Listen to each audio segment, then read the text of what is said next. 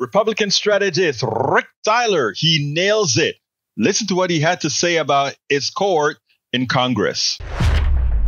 Rick, what do you make of the way that Kevin McCarthy is handling this?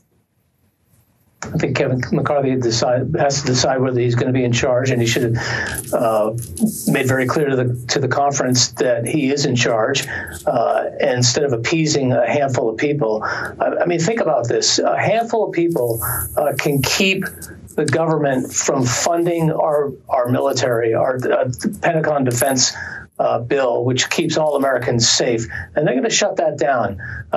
McCarthy is dealing with people, and I think Lawler had it right, although I think he was nice calling it a clown show. McCarthy is dealing with people that are frankly not smart enough to be in Congress. Well, sorry, let me take that back. They're too stupid to be in Congress. They don't understand the process. They don't understand the procedure. They don't understand what's in place. And when this is maniacally simple, I'm for getting government under control and having less spending.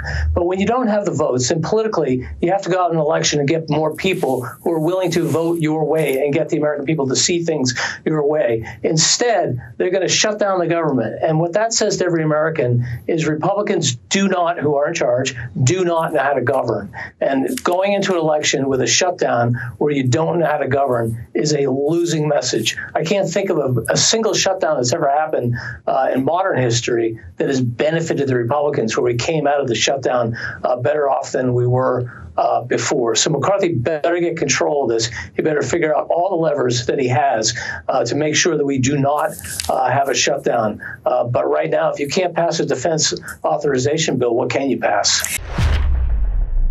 And if there is any doubt what other Republicans think about the current crop of Republicans that are populating the House and many other MAGA areas, one could not say it any better. The fact that we have our country in the hands of people like this doesn't speak poorly as poorly for those who are in Congress as it does for what has happened to those who elected them.